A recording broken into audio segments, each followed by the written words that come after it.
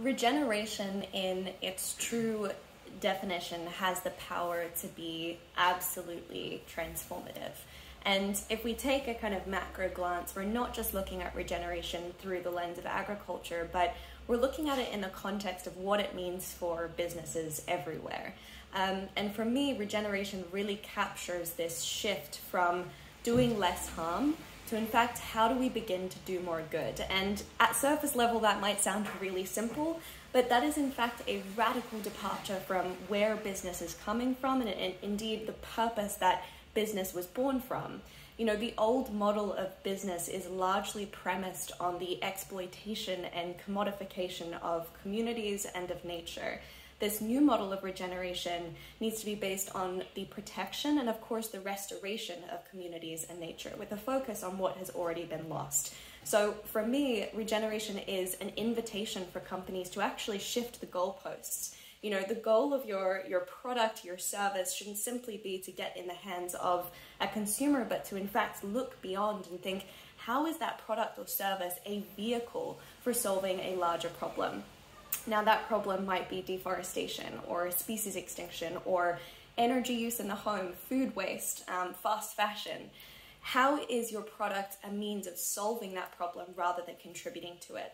And through that lens, I think regeneration poses an opportunity to think about sustainability in a truly holistic and integrated way. Now, where regeneration might be exploited, to your question, Alex, is if it becomes a vehicle for greenwashing, right?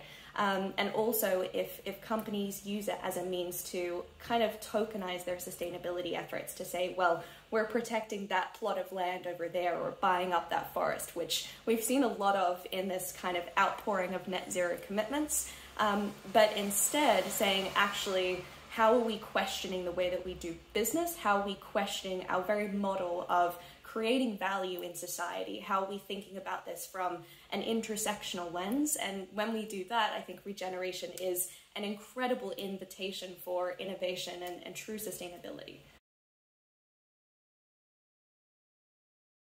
I would flip that question on its head and I would say, are companies willing to pay more? Are companies willing to prioritize people and the planet over profit in pursuit of infinite growth? To your point around policy and legislation, are governments willing to subsidize regenerative practice over unsustainable, polluting, and monoculture agriculture? So I do feel that continuing to put the entire onus of responsibility on the consumer to spend more is both ineffective in the lens of the urgency of the climate and ecological crisis. Maybe we could have taken a more incremental approach, 30 or 40 years ago, but, now we're looking in the face of a crisis already disproportionately impacting communities around the world.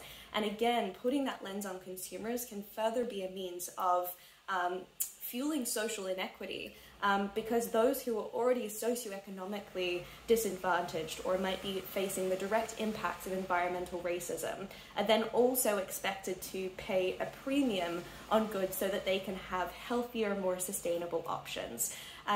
Now, that being said, if we reframe the lens of the consumer to think about the people who are walking outside of those corridors of power, the people who aren't in the boardroom or who aren't in policy-making spaces, I absolutely see these stakeholders, us, as an incredible driver for change. That is inclusive of people who are in the supply chain and the value chain, the incredible frontline communities and farmers who, big companies are absolutely dependent on, but also, young people lending their voices to this movement, backing that up with action, and other unlikely kind of suspects who are driving forward that change agenda. But to reiterate, we can't wait for consumer demand to be that driving force. And I hear that a lot interfacing with business leaders. It's like, the consumer is God, we'll do the positive thing when the consumer asks for it. Or we'll change our practice when our competitor over there does it, and then we'll just do the bare minimum to outcompete them. We need to take a much more transformative, change maker approach to rethinking these systems. And I think in a climate where much of the narrative is dominated by what's not working, what we're reacting against, regeneration serves as an incredible beacon for what we should truly be working toward.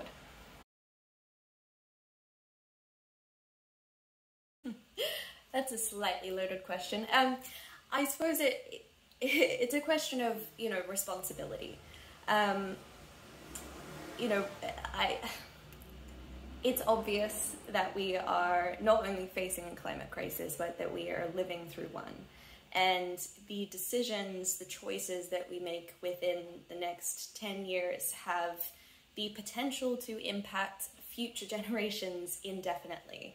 You know, we're on the precipice of climate tipping points where companies have a huge role to play, where policy has an enormous role, where civil society is absolutely critical. And so I wouldn't want to point the finger at one stakeholder group and say, well, it's all up to you. It's really how can we do as much as possible, and particularly in the context of companies avoiding greenwashing, you know, how can we invest in doing the right thing rather than spending gross marketing budgets on being seen to do the right thing? So it's really around intentionality and that kind of radicalism.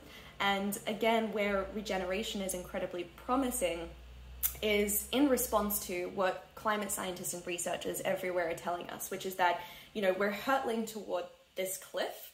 And it's not enough to just, you know, put our foot on the brake, right? It's not enough to just stop emissions. We need to actually begin to draw down the carbon emissions that have already been emitted. And, you know, I often hear, you know, kind of techno-utopianists from Silicon Valley talking about the latest carbon sequestering technology, you know, enshrouded in billion-dollar patents. And it's like, yeah, the best carbon technology we've had and will ever have is, of course, trees, right? Protecting nature. There is so much promise in nature-based solutions. And so, you know, companies need to take a moment, take a pause and think about how are we continuing to drive the problem, largely, you know, deforestation, monoculture cropping, species extinction, but not just, okay, how do we press the brakes on that, but how do we regain what has already been lost and what we have contributed to the destruction of through our business practice.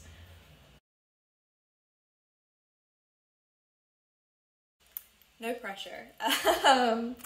I would say we are in a culture where we have divorced ourselves from nature, and yet we are nature.